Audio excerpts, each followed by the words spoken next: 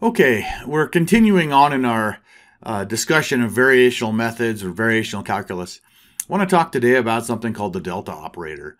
And I'm going to develop it, but it's basically a shorthand way to handle variations. As opposed to using this epsilon and eta, where eta is a test function, we're going to try to just reduce everything to a single a variation itself. Okay, so to start this, let's first just revisit the development of the Euler-Lagrange equation for the following functional. The functional was given by I of u is equal to the integral from a to b of f, which is a function of x, u, and u prime dx. We'll call that equation 1. And what did we do? Well, we began by introducing a family of varied functions that we called u tilde of x, and they were given as follows. We defined it as u tilde of x was equal to u of x plus epsilon times eta of x, right? And remember that u of x was the extremizing function. Let's call this equation 2. So I'm going to introduce a definition now that we call the term epsilon times eta x the variation of u of x. And so we write the following, that epsilon times eta of x is equal to a quantity, this variation that we'll call delta u of x, and we'll just shorten it and typically write that's equal to what we call delta u. So delta u is the variation. Call that equation 3. So this quantity is the variation of u. So let's see if we can illustrate what this variation is. So, and we call this the delta operator. So what does this delta operator do? Well, it represents a small arbitrary change in the dependent variable u of x.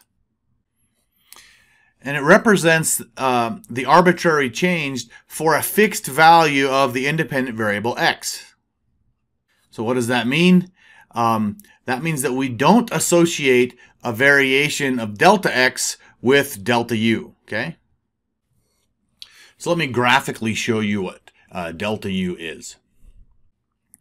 So let's look at a plot here. This will be u of x, and then the x-axis here will be horizontal, so there's x and u of x. And if we pick a function, let's say this is what we would call u of x, and we could do something like this, right? And this might be u tilde of x, right? And then this distance in between, that is delta u of x. Okay? So what I mean by this is that at any particular fixed value of x, delta u represents the variation between u of x and the varied path u tilde of x. Okay? This is in contrast to a true differential. So to see that, let's draw the kind of the same function and then think about it from a differential perspective. So here's x, here's u of x, and here's our function u, something like that. And in this case, right, if what do I have here for this is du, and this is dx, right? And then the slope, right, is du dx, right? So in the case of a differential, there is a dx associated with it because it has to do with this change in the function as I go in x. In the case of a variation, it's simply the change, it's the difference rather at a particular value of x between the extremizing function and the varied path. Okay? So the point is that a true differential, du, has a dx that's associated with it. And you might be asking, well, why do we want to make this distinction?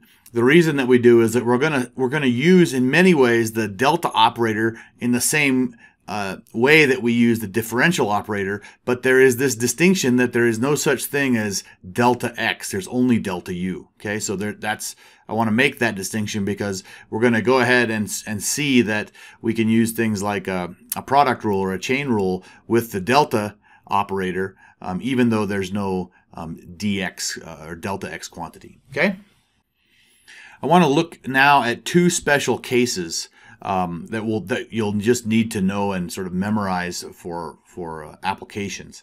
So we can define the variation of any function u of x. And so let's consider the variation of the derivative. How about the variation of du dx, right? And so this is also u prime. We could write this as delta u prime, right? Let's call that equation 4. What does that look like? The only assumption that we're going to make here is that we can use the varied function u tilde also for its derivatives. So in that case, we can write equation 4 as follows. So we would say delta u prime is obviously equal to, from equation 4, delta du by dx, right? Which we can define du by dx, or rather the variation, as that must be du tilde dx minus du dx, right? So that's the equivalent of saying that the variation is u tilde minus u. Now the variation of the derivative is the variation of the derivative of u tilde minus the derivative of u. I can take this differential operator out and write this as d by dx of the quantity u tilde minus u, which we know what u tilde minus u is, so this is just d by dx of delta u. Okay, let's call that equation 5. So what we see is that the variation of the derivative is the derivative of the variation. They're equivalent, okay? So, and I'm just going to note we can do the exact same thing in the case of an integral. So following similar logic, we can define the following. That the variation of the integral of u of x dx is equal to the integral of the variation of delta u of x dx, right? Call that equation 6. So those are some identities that we're going to use as we move through this course. Okay, I'm not going to prove it. I'm just going to state it, that we can use the above to show that delta obeys all the basic rules of differential calculus. So let's as an example, consider a functional given as follows. We'll say this is f, which is going to be f as a function of x. And I know we haven't talked about multiple independent variables, but you'll get the idea here. Call it u1 of x, u2 of x, u3 of x, something like that. Then I can write the variation of f using the classic chain rule. This would be the partial of f then with respect to u, u1 rather, times delta u1 plus the partial of f with respect to u2 times the variation of u2 plus the partial of f with respect to u3 times the variation of u3. What you don't see that you would see in a classic derivative is anything relating to the variation of x. Remember, we just said that doesn't exist. So this is, we'll call this equation 7. So in contrast, we can consider the differential of that function, right? And in that case, we would write that df, this is just now applying our chain rule exactly, is the partial of f with respect to u1 times du1 plus the partial of f with respect to u2 times du2 plus the partial of f with respect to u3 times du3. And then this term that didn't exist in an equivalent form above, which would be the partial of f with respect to x times dx, right? Call that equation 8. Okay, so that's the distinction, but the operations are the same, so we don't have to learn a bunch of new things. We can just apply what we know from differential calculus. Okay, so let's go back to minimizing the functional that I gave in equation 1, that one we worked on thus far exclusively in this class. And so we're going to write what the value of f is in a varied path. So we could write it as f is f x as a function of x, and then the varied path then must be u plus delta u now, right? And u prime plus delta u prime, right? Call this equation 9. What I'm going to do is expand this function in a Taylor series. And it's going to be a first order Taylor series. If I do that, I can write that f of x u plus delta u and then u prime plus delta u prime, right, is going to be equal to f of x u and u prime, right, plus now we can apply our rules from differential calculus, plus the partial of f with respect to u times delta u, right, plus the partial of f with respect to u prime times delta u prime, plus something that's of order, I'll just call it delta squared, right? Let's call that equation 10. Now I can go ahead and substitute equation 10 into equation 1 and carry out the integration. Okay, and when I do that, I have the integral from a to b of f of x u plus delta u and u prime plus delta u prime dx is equal to the integral from a to b of f x u and u prime dx plus the integral. I'm kind of breaking these out. I could combine them all, but you'll see why. Partial of f with respect to u times delta u plus partial of f with respect to u prime times delta u prime dx plus the integral from a to b of something that's of order delta squared dx. Okay?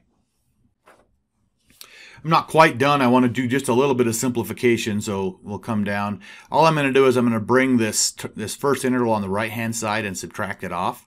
So I'm left with the quantity integral from a to b, and I'll try to write it a little more compressed here, of f of x u plus delta u, u prime plus delta u prime dx minus the integral from a to b of f of x u and u prime dx is equal to the integral from a to b of the quantity, the partial of f with respect to u times the variation of u plus the partial of f with respect to u prime times the variation of u prime dx plus the integral from a to b of something that's the order of delta squared dx. Let's call that equation 11.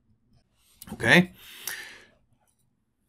So what do I have here? Well, this term here, we already have defined it, right? We know what this is. This term is I of u, right, as defined in equation 1. This term, right, is really an I tilde term, right? The variation of that functional, right? Or not the variation, the varied path of that functional. So now let me introduce a definition. So the first variation of the functional I is defined by delta I is equal to I tilde minus I, right? Call this equation 12. And so what you see up here is that I have I tilde minus I, right? So that's the first part of this definition. So the first variation of the functional is given by this, where only the first order terms in delta are obtained.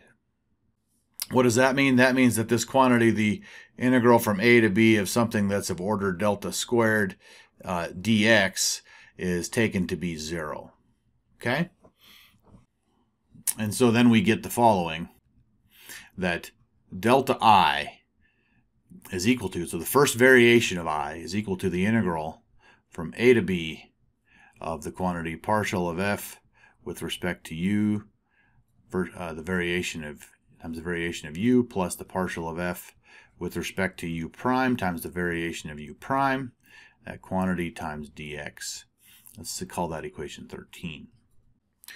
Okay, we're going to integrate the second term in this integral by parts, and we have then that delta I is going to be equal to, I'll just write the first term out and leave it out, integral from a to b of the partial of f with respect to u times the variation of u times dx, right? That's the first term. Then we integrate the next term by parts. So plus, integrating this by parts gives me partial of f with respect to u prime times delta u now, instead of delta u prime. But that's evaluated from a to b, minus the integral from a to b of the partial of, d by dx of the partial of f with respect to u prime times now delta u dx. Okay? Let's call this equation 14. A couple things to note. We require that the variation at the endpoints be 0. Right? So that means that delta u evaluated at A is equal to delta of u evaluated at B, which is identically 0, right? So then we can rewrite, so we can use this and rewrite equation 14, and then it becomes delta I is equal to the integral from A to B of the quantity partial f with respect to u times delta u. Oops, I'm going to factor out the delta u. So partial f with respect to u minus d by dx partial f with respect to u prime delta u dx, right? Let's call that equation 15. So this, we're getting close now. So think about, what do we do with the regular derivative if we want to find the extreme value of a function, right? Well, we set the derivative, the first derivative, equal to 0 and then solve for x, right? Okay. Similarly, if we want to extremize a functional, we set the first variation to 0 and solve for u.